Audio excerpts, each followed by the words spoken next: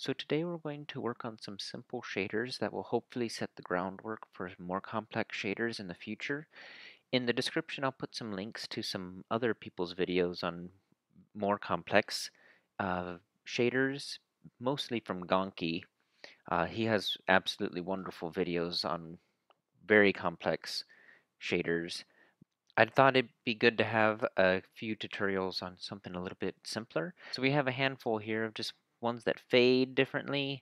This one mixes colors, which you could probably do with the modulate on the node, but this will show you how you can do it in shader language and build upon it in the future.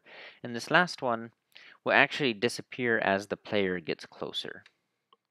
So just to make sure we understand what UV actually means is just like X and Y in a grid, and just like computer screens where 0, 0 is the top left corner, and the X gets larger as you move across the screen to the right, and also the Y gets larger as you go down. But the main difference is that it's normalized, or it will always be a number between 0 and 1 on the X and the Y, no matter how big the sprite or the node or whatever you're shading is, it's always going to give you the ratio of how far along you are uh, between 0 and 1, 0 being the beginning and 1 being the end of the area that you are shading.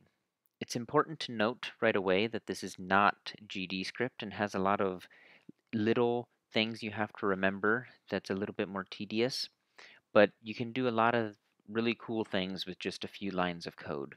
And you should also know that Godot has its own specific version of this language. So if you look up shaders on websites like ShaderToy and other uh, places that use shaders, it's going to be slightly different. You'll have to translate it from that basic shader language to the Godot specific language.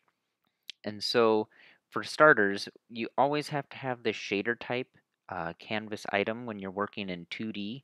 And we're also going to just work with the fragment shader, which the fragment shader takes every single pixel in the image and it runs this code on it. So we're going to start with the one that fades towards the bottom.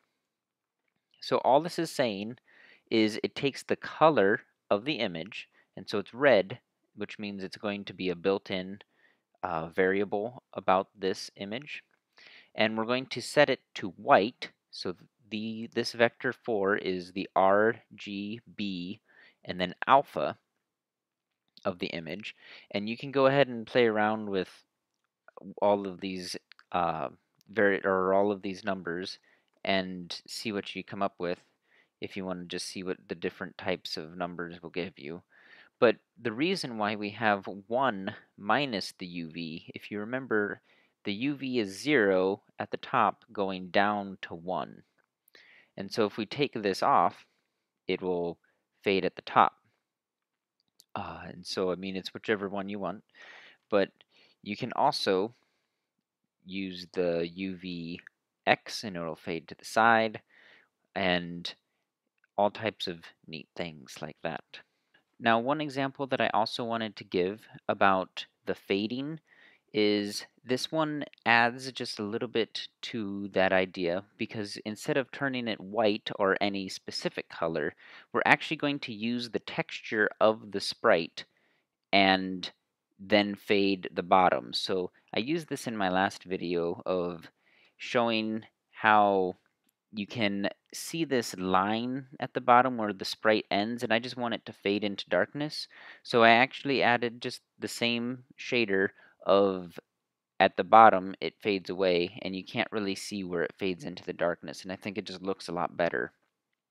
Now the main difference here is instead of setting the color to a vector 4 of specific numbers, we're going to set it to the texture of the image that we have, and this is the code that you use to do it. It's a little bit confusing to say we're going to set the color of our image to the color of our image, but that's kind of what this line means, but it's necessary in this language to do, otherwise it'll just turn it white.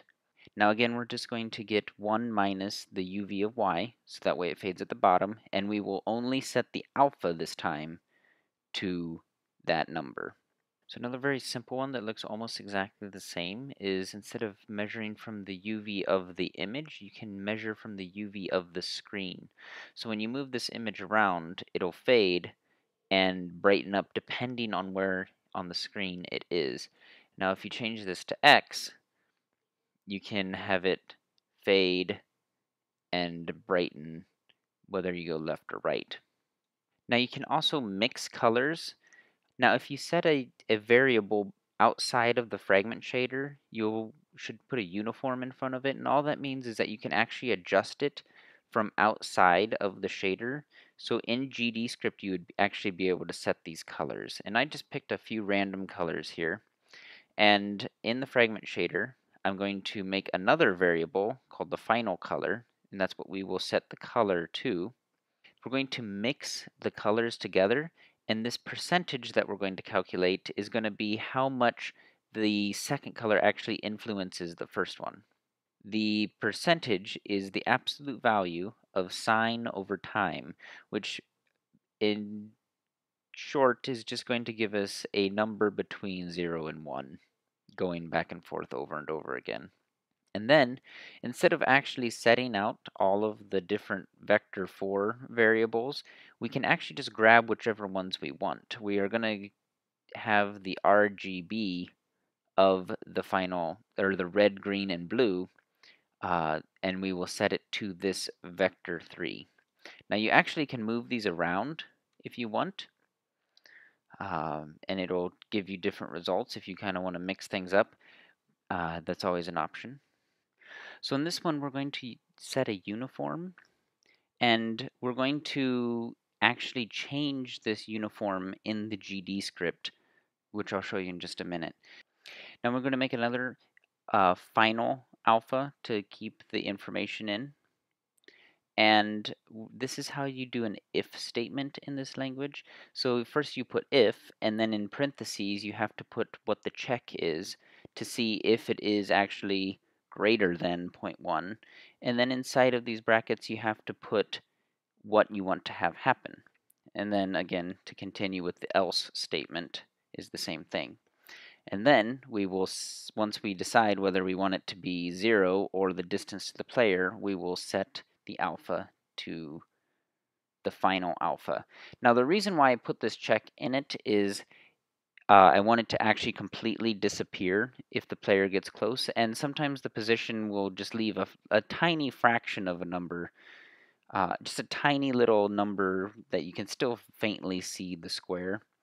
But this way it completely disappears when the player is relatively close.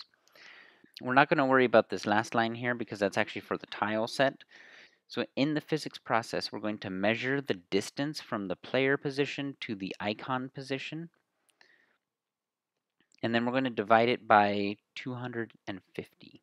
And I also clamped it so it's between 0 and 1. And then we're going to get the icon. So just so you can see exactly, on icon is just referencing the node that has the shader. We're going to go to the material and set the shader param and distance to player and this information that we have here. That's how you send the information along to this uniform so it can use it in its calculations. So I made the tile disappear by having two tile maps and having them overlap so it looks like they're one. Now in the second tile map, I actually went to specifically the tile. So this is not an auto tile. This is just you add single tiles. And I went specifically to number 3, which is the one I wanted. I added a shader. This one's a little bit longer, which I can show you why. So what it looks like if you don't have this code is, like I said, it fills in that alpha there, and it just was annoying me, so you have to deal with extra code. So I commented out this first check to see if the alpha was clear, and you have this fill in. Okay, so we're back to it being clear. And also, you can clamp the alpha here. You probably don't need to since I clamped it in the GD script.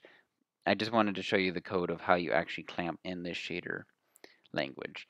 Now in the script, the hidden map tile, so that's just the tile map 2, the one that is only the one square.